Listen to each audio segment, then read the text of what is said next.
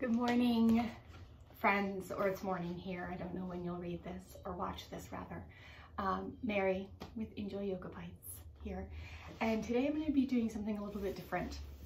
I'm going to read an excerpt from Henry Nouwen's book, Turn My Mourning into Dancing, which is beautiful. No matter your faith background or lack of faith background, wherever you stand in that department, this just has some real pearls of wisdom, especially in this time. So if you're watching this in real time, we are in the middle of a pandemic, which you know all about, so I'm not going to talk about it. But I hope this excerpt and then the little brief Injoyoga bite that we do will serve you, will bless you today. So I'm just going to read here. Typically, we see such hardship as an obstacle to what we think we should be: healthy, good-looking, free of discomfort. We consider suffering at best annoying, at worst meaningless. We strive to get rid of our pains in whatever way we can. A part of us prefers the illusion that our losses are not real, that they come only as temporary interruptions. We thereby expend much energy in denial. Several temptations feed this denial.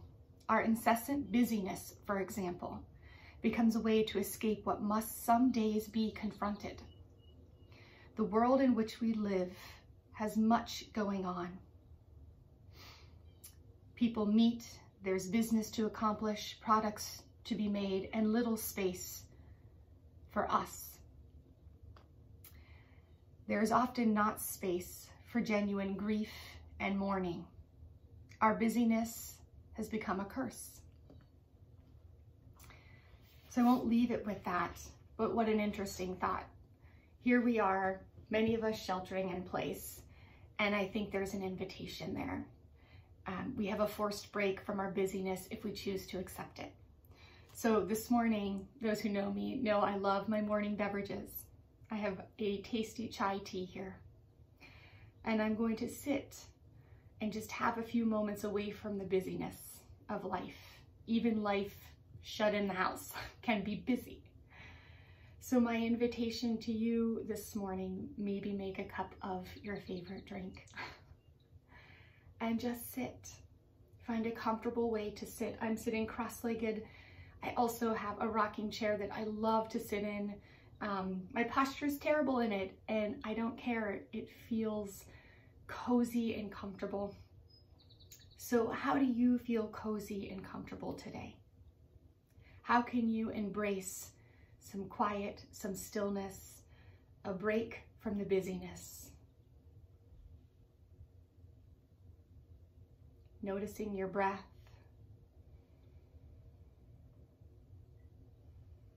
Noticing if you do have a drink in your hand, how does that feel? Is it warm? Is it cold? Tuning in to the sensations of the body. Is there any tightness anywhere that you can maybe scan your body and just notice that without judgment or frustration about it? Today I have tightness in my neck. Okay, maybe I'll tend to that.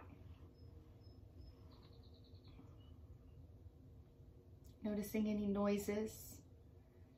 I can hear the birds chirping outside. If you are watching this video, you have the gift of today, a gift you'll never be given again, and not everyone has the opportunity to live this day, but you do, we do, whatever our limitations, whatever our gifts. May your eyes see today all that which you have been blessed with.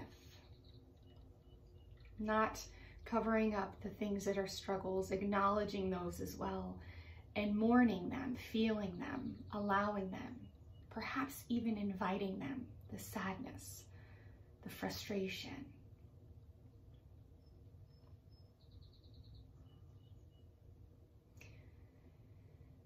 So taking a few more minutes if you like, a few more breaths, to simply be in a seated position. Maybe you decided you wanted to lie down, but finding or noticing what it's like to invite some stillness, some non-busyness, a break from the busy.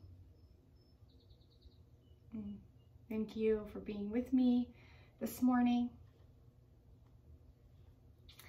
or afternoon or evening. And may your body and mind and soul be refreshed from a bit of stillness and awareness of your breath, of your emotions, of that which is around you. May you know today that you are seen and loved, even if you don't have people in front of you demonstrating that. Namaste.